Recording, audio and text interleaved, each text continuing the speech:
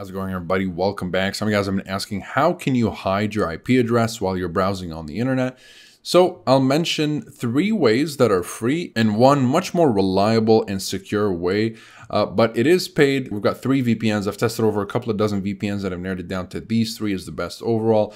They all vary in budgets and features, so pick and choose depending on your own preferences. If you want to go with a VPN, you will need a VPN specifically if you're trying to hide your IP address, but also use these IP addresses to access, let's say, streaming services that are not available to you. If you want to encrypt your traffic, if you're on public Wi-Fi, because yes, one of these ways is by simply going on public Wi-Fi. That will give you a different IP address.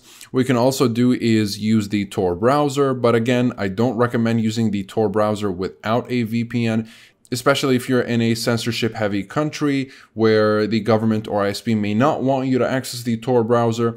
While your IP address will be completely hidden when you're in the Tor browser, the ISP can still know that you are using your own IP address to connect to the Tor browser. So I always recommend that you combine the Tor browser with a VPN. Another way you can change your IP address for free, of course, is by changing your proxy settings. So you can find tons of free proxies online and just, check out one of these free proxies. Of course, they do come with security risks. They tend to lack security and privacy features. Their overcrowded servers can have very slow speeds, and they only hide your IP address in your browser. But if that's something you want to do just to change your IP address, you can use a proxy server right here after going to the settings and put in the IP address and port, and you are good to go.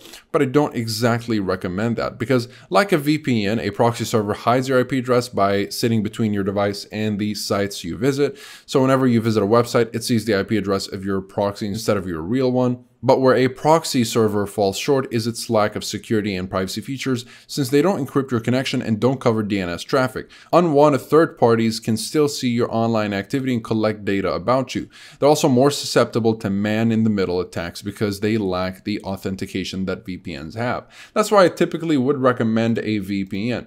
Now, a cool way to also change your IP address for free is simply switch on the hotspot on your mobile device. If you have mobile data, you can just turn on the mobile device's hotspot and it will act like a router and then connect your PC to the device, or again, use public Wi-Fi. But I definitely don't recommend using public Wi-Fi without a VPN because you'll be compromising your data, especially if you have any billing data on your device. But in terms of VPNs, this is definitely the most reliable way, especially if you want to access geo-restricted content. So if there's a website that's not available to you and maybe it's only in Germany, you can connect to Germany and then you'll have access to it very easily. And of course, if I go to my IP finder to refresh, it will show as if I'm in Germany, and it's pretty much the simplest and best way to change your IP address. Let's say I want to unblock Hulu because Hulu is only available in the States and Japan.